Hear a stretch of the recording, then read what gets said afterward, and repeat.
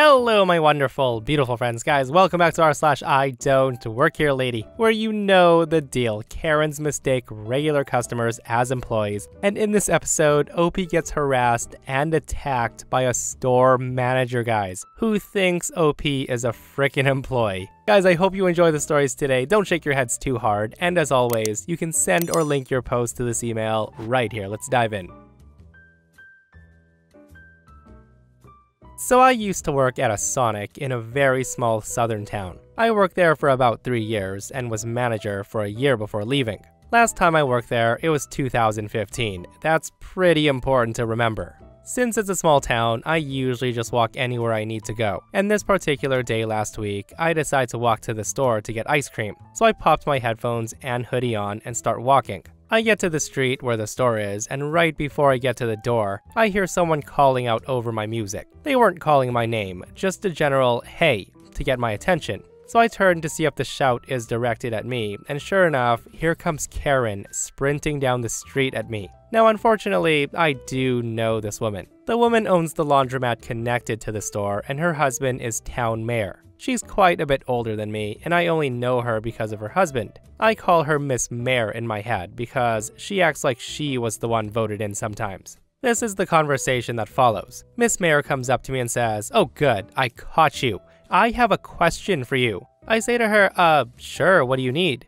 It's at this point, Miss Mayor stands up straight and leans into me really close, getting up in my face, and she says, "Why can't I get my goddamn milkshake on time?" The woman is screaming in my face, and I take a big step back because I'm not comfortable with physical contact and being screamed down at. I say to her, first of all, back up. Second, never scream in my face again. And third, what are you even talking about? Hearing me ask that, Miss Mayor starts huffing and puffing, in either indignation or she's out of breath from literally running me down. She says to me, "The Sonic. I'll have you know that I waited 10 minutes for my milkshake the other day." Hearing that, I'm clearly annoyed. I say to her, "Lady, I haven't worked at Sonic for like 10 years.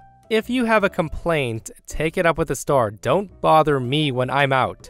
And at that, I think it's the end, but I'm stupid. I turn to leave, and then I hear this loud scream sigh behind me. She says to me, "I'm not done yet. Your employees gave me the worst service, and I demand an explanation." I say to her, "I don't work there." At this point, our screaming match is of course drawing the attention of the local busybodies, and one person in particular. The mayor himself steps out on his porch, and he yells, "Honey, what are you doing?"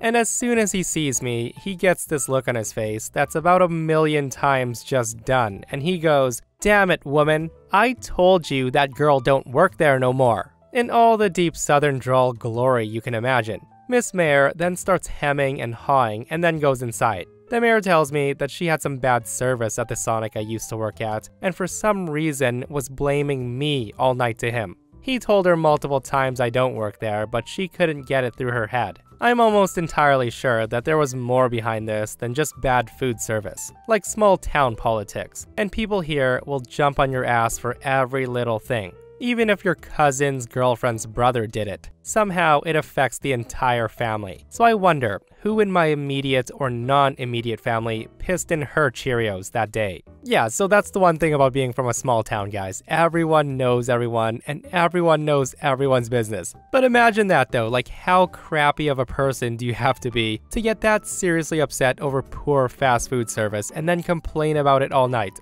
I'm willing to bet that Karen thought she was hot stuff being the mayor's wife and all, and she quickly found out that Sonic employees don't play that game. Like, she probably got mad that she had to wait like everyone else. Alright, so I used to read these stories and think there's no way this could possibly ever happen to me. But last week, it did. I was at the supermarket and my purse happened to collide with a precariously stacked tower of apples, sending them all scattering. I just picked them up and went on my way. I was finishing up in produce when a woman corners me. For context, I'm a senior woman, and I was in a dress pushing a cart full of groceries. Karen screams at me, "Hey, you." I ask her, "Yes, what do you need?" Karen says, "Where's the free fruit?" At that, I reply, no clue, I'm sorry." She then sarcastically says to me, "Well, would you go find it please and let me know where it is?" That's when I say to her, "I don't work here." And Karen says, "I just saw you stacking a display. I don't care if this isn't your department. My kid is hungry. So where is the free fruit?" Again, I tell her, oh, sorry, I don't work here. Anyone in a green or black apron can probably help you." At that, Karen says, "No, I don't have time to wander around. You help me." At this point, I try again, slowly this time. I say to her, "I do not work here. Good luck." That's when her kid chimes in and says, "You're stupid. You don't even know where the fruit is." Now, if I had more presence of mind, I would have said, "Well, neither do you." But this kid was like 7, and I had to be an adult. I say to her, "Look, I can't help you." I then turn to leave, and that's when Karen says, "What's your name? I'm reporting you to the manager." And this is where it gets interesting. So I'm going to check out, and I see Karen and her son in the next line over. Her son's eating this apple, and the cashier, I guess, has asked them to pay for it because Karen's yelling how it was supposed to be free. And she was yelling loud enough that other employees and a security officer starts to come over. The cashier says, "I'm sorry if there's some kind of miscommunication, but we don't have a free fruit program." Karen then says that one of the store employees told her it was free and was very rude to her. Now, I don't love confrontation, so I'm trying to avoid her line of sight. No luck. The woman spots me and she starts screaming, "Right there, that one. That one right there told me it was free and she wouldn't help me." I'm just looking around, pretending like I'm trying to see who she's talking about. And Karen says, "You, do not ignore me. I'm a customer." I say to her, "Excuse me, are you talking to me? I don't work here, I'm sorry." Karen screams, "She's lying. I saw her working here. She was picking up apples." And this is when the cashier tells her, "Ma'am, she doesn't work here. You're gonna have to pay for that apple, or I'm afraid I'll have to escalate the matter." The woman just yelling, and I didn't buy much, so I just paid and got out of there as soon as possible. I hope she was banned, that crazy lady. Yeah, I have no idea where this Karen got the idea of free fruit from. Like, I have never been to a grocery store where they've had a free fruit program. Like a free cookie from the bakery I've heard of, but not free fruit. I'm just thinking her son really wanted an apple, guys, and Karen, not wanting to pay for an apple, just made up some BS and tried to pin it on an employee. Because that's what Karens do. So here's some backstory. I've been working at Walmart for 6 years, and this entitled dude comes in to shop at least twice every week. So we spot each other all the time, but we never actually have spoken before this point. With that said, yesterday I was off work. So I went to Walmart to do some grocery shopping. And sure, it does suck to be there when I'm not working, but I do get an employee discount. Anyways, as I'm shopping, it's not uncommon for people who shop there regularly to recognize me as an associate. However, they usually leave me alone because I'm clearly not working, as I'm not wearing my vest or Walmart hat. This time though, the entitled dude spots me shopping. He was in front of the toy department with his daughter. I think she's around 6 or 7 when he saw me shopping. Now it should be easy to see that I'm not working. As said, I'm wearing no vest or hat with Walmart Spark. I was also pushing a cart of food and small household needs. So the entitled dude makes his way over to me and just stops directly in front of my cart to keep me from moving forward. He then says, "Hey, I'm gonna need you to help me get a bike down from the rack." I just reply, "I'm sorry, but I'm actually not working right now. I'm sure there's another associate around here who can help you." The dude says, "But you work here. You have to help. It's your job." And that's when I tell him, "As I said, I'm not working right now. I'm here to shop." The dude then says, "Well, you shouldn't be here if you're not working. You're here, so do your job." So yeah, I'm getting annoyed, and I try to turn my cart to get around the entitled dude. And even though I wasn't on the clock, I didn't want to say anything that could get me in trouble because I was still inside my workplace. The dude then says, "I need you to get a bike for my daughter. Are you seriously trying to walk off and not help us? What kind of customer service is this?" I say to him, "Listen, I'm not allowed to help you when I'm not on the clock." That's when the dude tells me, "Just go and clock in and help me. How hard is it? It'll only take a few minutes." I tell him I can't do that. He asked me, "Why not?" I tell him I would need a manager to override. I just can't clock in whenever I want. But as I've said, there's other associates here who can help you. At this point, the entitled dude's daughter was getting upset that no one was getting a bike down for her. The entitled dude gets frustrated, as was I. He then glares at me and he grabs his daughter's hand and he says, "Well, I'm going to speak to your manager right now, and I can guarantee you that you won't have a job after today. You can't treat customers like this." I tell him, "I'm a customer right now too, man, but okay." At that, he storms off with his daughter to find a manager, and I finish my shopping. Today at work, my manager brings it up and said not to worry about it, that some customers just don't understand the fact that employees aren't always working. We don't help you out of the kindness of our hearts. We help you because we're getting paid to do it. I would love to find this entitled dude's workplace and demand for him to help me on his day off. Oh, wouldn't that be something? And guys, I only wish OP told the guy, "Sure, I'll be right back. I'll go clock in and come help you right away," and just never return. But seriously, how entitled, right? Oh, what? You're not allowed to work while off the clock? Well, just clock in then. My daughter needs this bike right now. Some freaking people, I tell you, never cease to amaze me. This happened over a decade ago. It's a lovely tale of how I went shopping and managed to get fired. Let's give you some context to help you out though. So my brother and I are half Chinese. We're 3 years apart. I'm 5'11" and he's just under 6'2". We have different fathers, so it's always weird to hear, "Wow, you guys look the same," when we really don't. So I have a day off and I'm going to meet my friends. I've got like 20 minutes to kill, and I'm mulling over whether or not I want to grab a new graphics card for my computer. My brother gets a discount where he works, so I stop by. So I go into the shop and I'm staring at graphics cards, comparing one to another. I'm standing there for a good 5 minutes before someone comes up to me and just stares at me. I ask, "What's up?" as it's obvious they want my attention. I notice that she's got a name tag, and like me, she's wearing a plain black t-shirt. However, she doesn't have a problem with my t-shirt. She says to me, "Why are you wearing jeans?" Obviously, I'm bewildered, but she just goes on and says, "You know what the policy is here. Why are you wearing jeans?" I just can't help but laugh. In the moment, I figure she's having a laugh with me and that it's an interesting way to try to close a sale. An electronics shop with a dress code. Hilarious. However, this isn't the desired response as the mood flips completely. The girl is shaking. She's shaking with rage at the fact that I'm just giggling in her face. She then screams at me and says, "Get into the office right now." She then tries to lead me by the arm like I'm a school child, and she was even more enraged by the fact that I withdrew my hand from her, disregarding my confused expression and comment of, "What the F?" The girl runs off, and in under a minute, she's brought back a heavy-set guy who looks pretty unhappy with the fact that he's been brought out. Unlike everyone else, who I notice is wearing a black t-shirt and black trousers, this guy's in casual clothes. He's the boss. The guy's now getting increasingly unhappy as she fills in the encounter with stories of my incompetence and of the recent struggle she's had with me. So I cut in, and I argue how this is a misunderstanding, and I get told to zip it.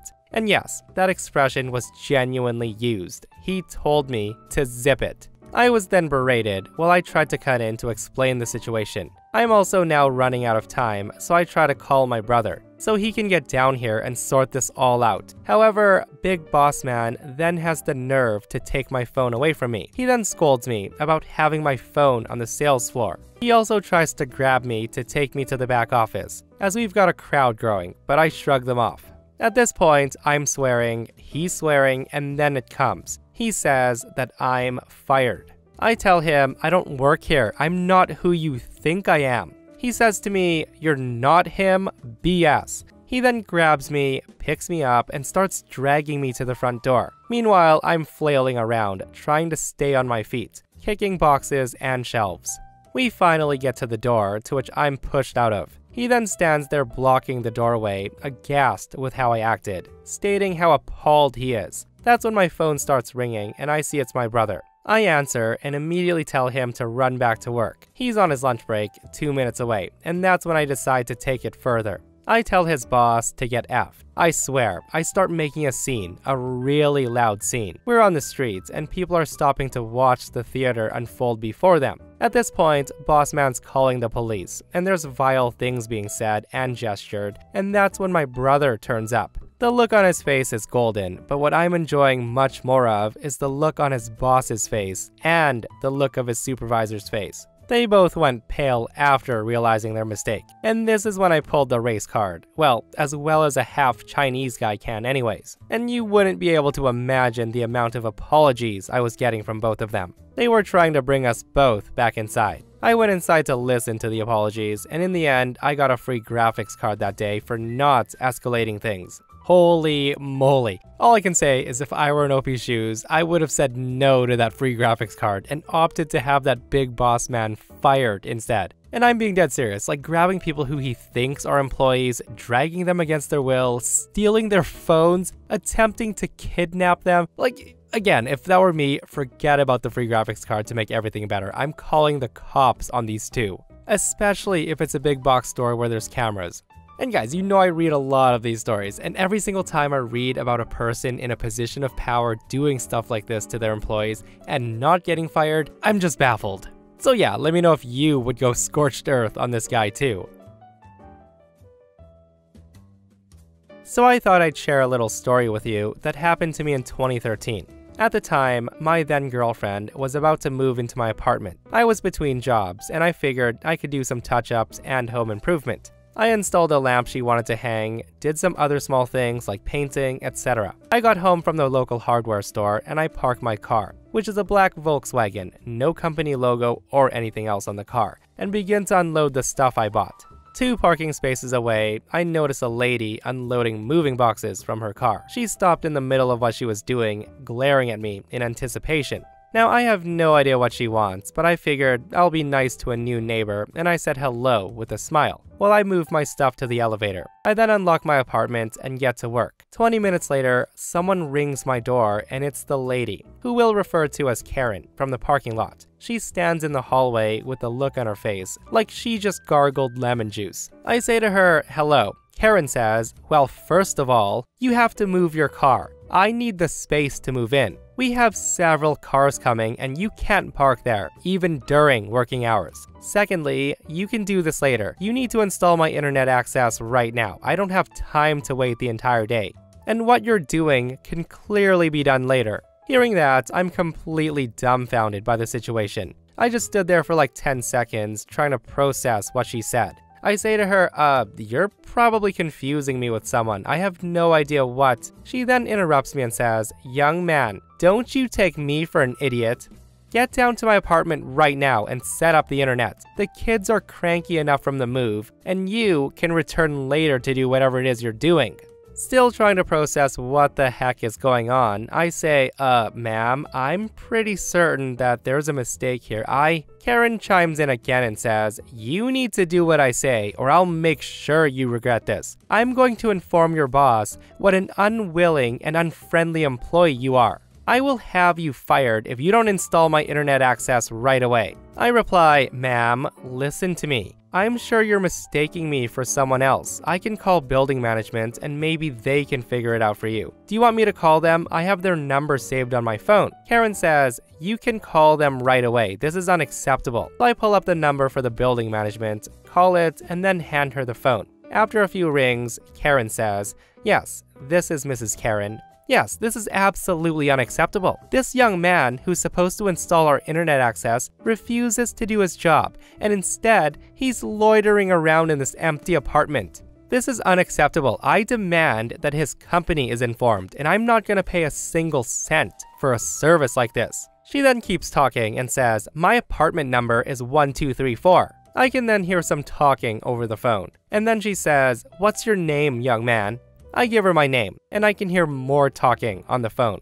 After like 20 seconds, I can see Karen's head turning redder than a stop sign. She mumbles something incoherent, hangs up the phone, and stomps away without any eye contact. Still absolutely overwhelmed with what happened, my phone then rings. I answer and say, hello?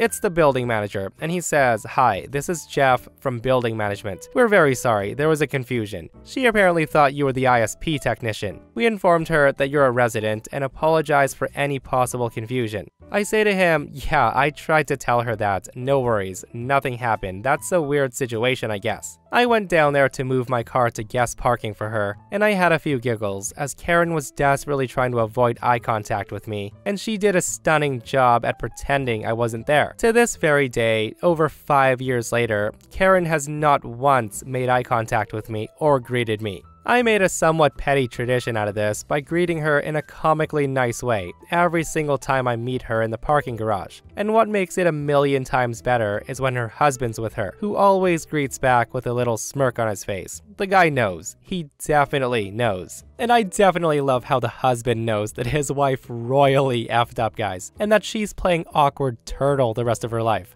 But seriously, nothing wrong with a simple apology, ma'am. Just apologize and move on. You don't have to hide the rest of your life.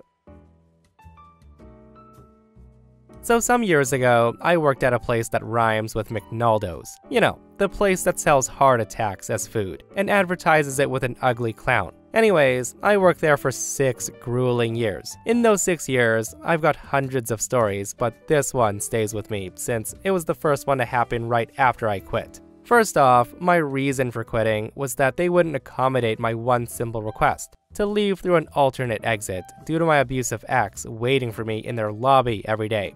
Every day I came to work, he would come in, order something, and then sit for hours, staring and glaring at me until my shift would end. He would then follow me outside the door and try to harass me while I would get into an Uber, only then to show up at my apartment to keep threatening me or to break windows. I begged them for a solid month to let me leave through another door to get a head start to my ride, and every single time I would get some BS answer telling me that I was overreacting.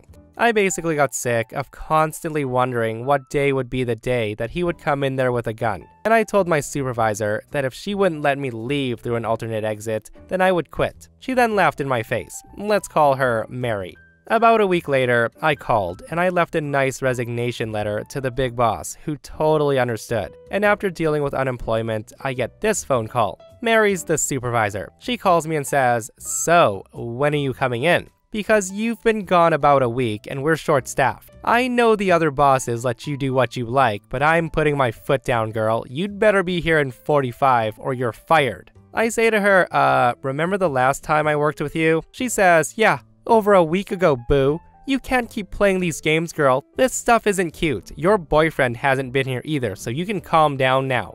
I say to her, "Yeah, no, I told you that since you couldn't accommodate my one request, I would quit." She then says to me, "So are you coming in or not? Because if you're not, I'm writing you up, and I'll make sure you never work anywhere again." I say to her, "Mary, I do not work for you. I quit a long time ago.